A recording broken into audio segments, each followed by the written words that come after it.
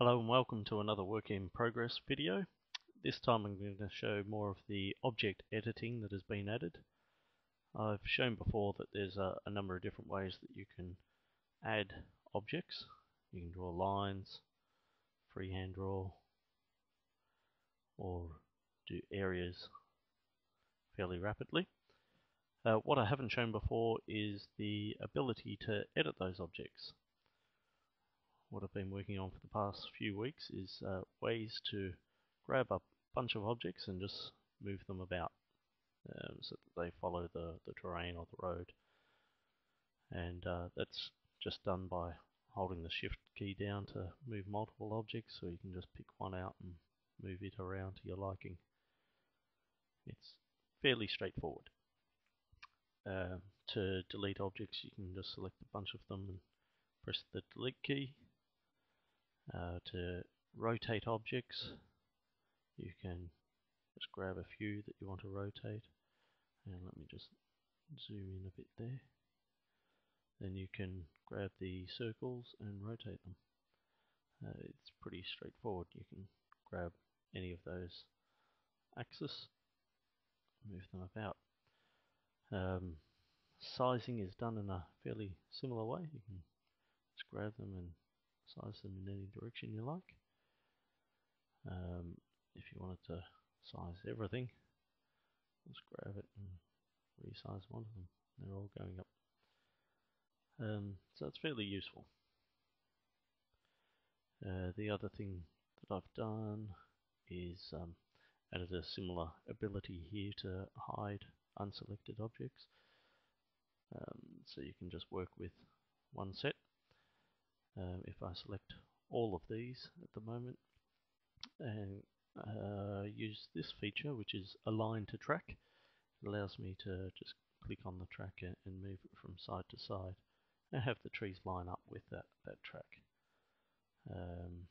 There's another demonstration. What I could do is, if I just do the shed at the moment, we'll put a line of sheds in at say 20 meters apart, and we want those sheds to follow the contour of the road.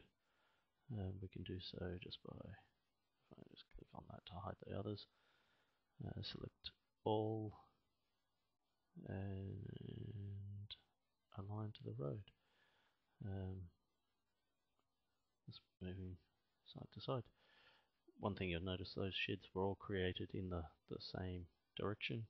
They weren't rotated any differently. You could rotate a couple and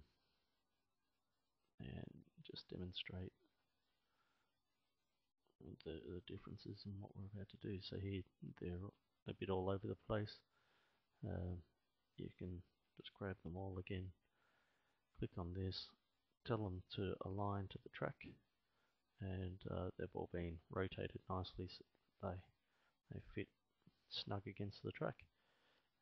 You can have an additional rotation, say 90 degrees, and do that again.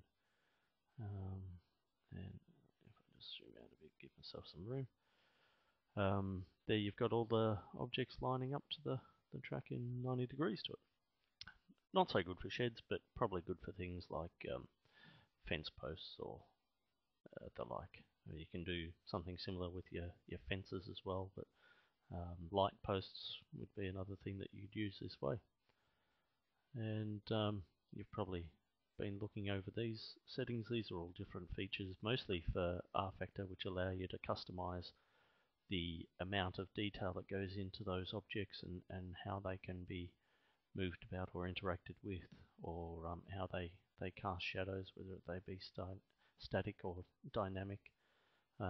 So for objects that are close to the tracks, you can change their properties so they cast good shadows, and objects which are further away you can have no shadows on, and that'll improve your game performance.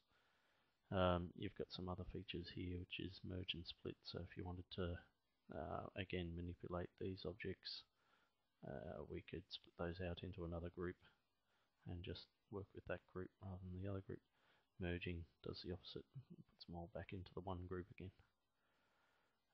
So there's a few features there that'll help you develop some good tracks.